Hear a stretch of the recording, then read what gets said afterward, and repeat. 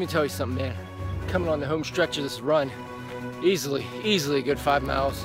You know, at times it sucked, but man, it's the best natural high ever.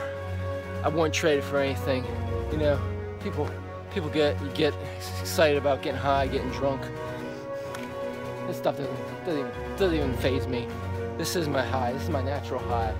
Just ran probably about 5 miles. I see I have texts coming in.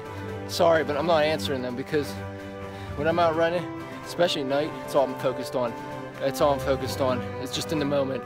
That's why I said at the beginning of this video, you gotta go back to that place of excitement.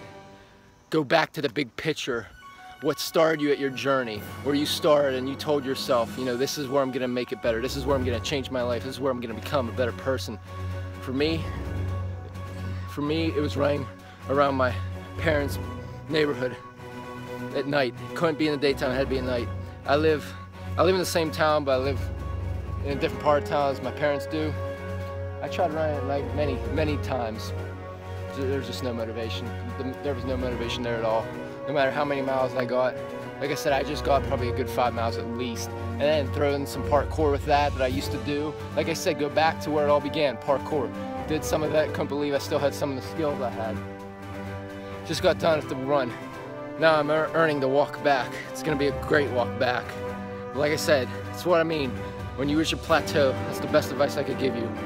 When you are wondering about how you can break plateaus, go back. Go back to the very big picture where you started from. What gave you the mindset to say, hey, I'm gonna change, I'm gonna become a better person. Go back to that big picture, that place of excitement. When you go back there, you'll find out just how far you've come, and you'll regain that renewed energy. Man, I'm not bullshitting at all when I say this. I'm not bullshitting just for this video. I'm coming off this natural high. It's amazing. This was fucking amazing. Like, I can't even tell you. This was seriously the best run I've ever had. I used to do this at my parents, sometimes midnight, sometimes 1 or 2 in the morning. It's the best thing for you. It was the best thing. It still is. This was amazing.